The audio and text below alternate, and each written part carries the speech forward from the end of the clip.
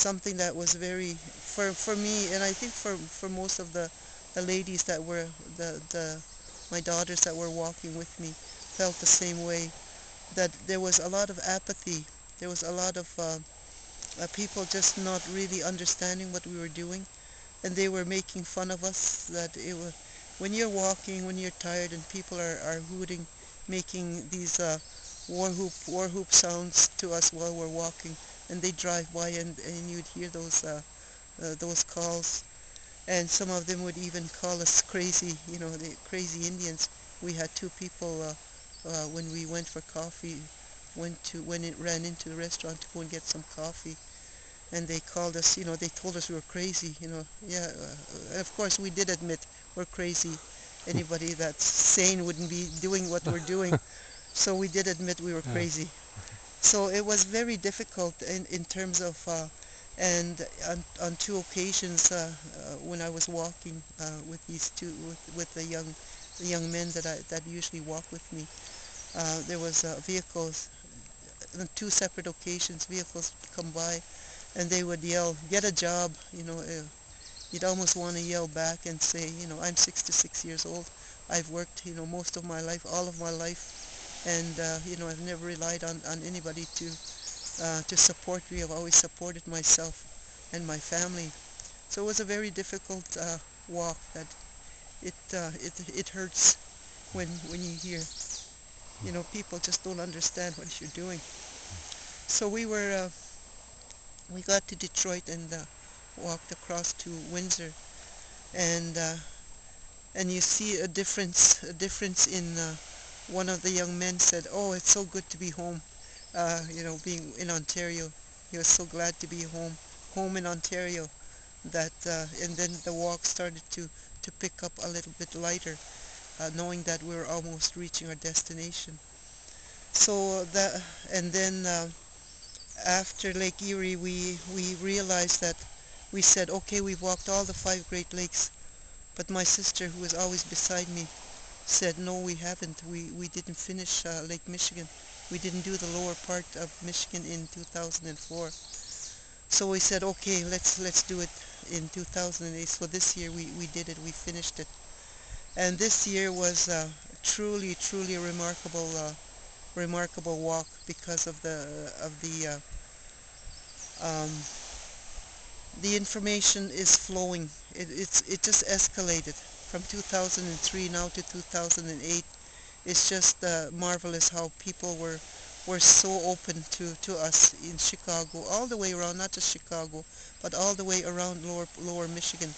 How the reporters came, the mayors, Chicago mayor, and um, another area, Racine mayor invited us to his office, and declared May 5 as Mother Earth Water Walk Day, for every year, that it would be honored as a Water Walk Day. So newspapers and magazines, just people, just radio stations. We were heard down at Mexico. A car pulled up when we were walking through their territory. Car pulled up and they said, "We heard about you in." They were just excited to see us. "We heard about you in Mexico. They were just driving in from Mexico, and here we were." They were just amazed, and they were so happy to see us, that they were amazed that all this information is really reaching almost globally. And so it was truly quite an experience to see that,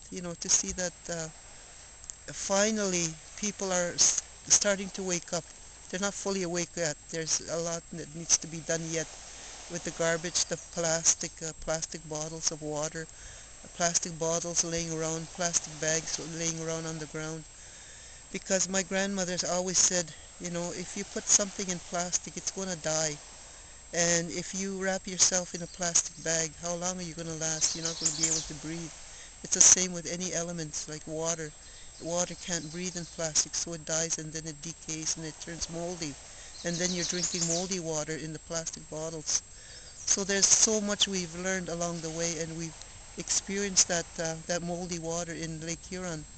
when we were drinking moldy water that from the plastic bottles that we were drinking. So ever since then, I have not touched water in plastic. I always get my water from the tap or from spring water wherever I know in my travels. If I know there's spring water, I always carry a container for my for fresh water that I when I travel with. And so the other thing that we've came across in 2004 was um, a book called Hidden Messages in Water that really cemented what we were saying all along, that water is alive, water has feelings, water can hear, water can sense what you're feeling.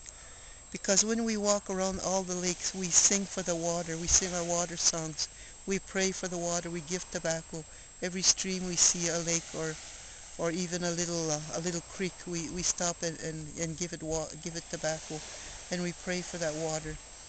And so Dr. Omoto did scientific research on crystals of water, and how he did his research was that he he proved in his research that water is alive, water can feel, water can hear, water can sense, all those things that are in us as human beings.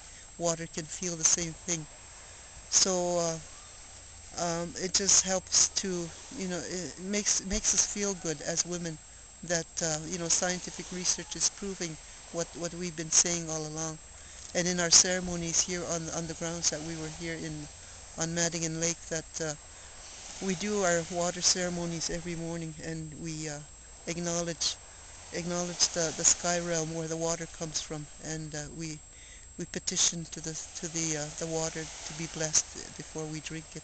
We do that I do that every morning anyway, and it's good to have a bunch of people share in that event of calling on the spirit for that water to be brought into that water, and then we drink it after it's been blessed and given its spirit for the water. So that's a little bit of there's so much that I could talk about each lake experience that with people, and how they've helped, and how they've not helped in terms of really hurting our feelings. There's been occasions where, but then it really helps when other people come, the good people, and it's always the poor people that come and help out. They bring us sandwiches, boxes of chips and hamburgers, and it really warms your heart to know that there are caring people. They see us walking and they come and give us donations, because this is all work that's coming out of our pockets. It's not, we don't rely on any funding to do what we're doing. It's all from the heart, and because it came from the heart, the spirit came to us women to do our work. And so how it all began, from a gathering in Pipestone, when I heard another message from our Grand Chief Eddie Benton talk about the water in 2000, and it was the year 2000 when he talked about it. He said 30 years from now, water is going to cost the same as an ounce of gold if people continue with their negligence. And every time you hear prophecy, there's always a hope in that. And that little word if is what I bore in my mind. I kept that in my mind. If we continue with our negligence, what's the flip side of that? We can help. We can put away that negligence and turn it around. That we can do something and redo the negligence that we've been doing. And so that's the crux of how this all started. That we started to talk to other women about it, and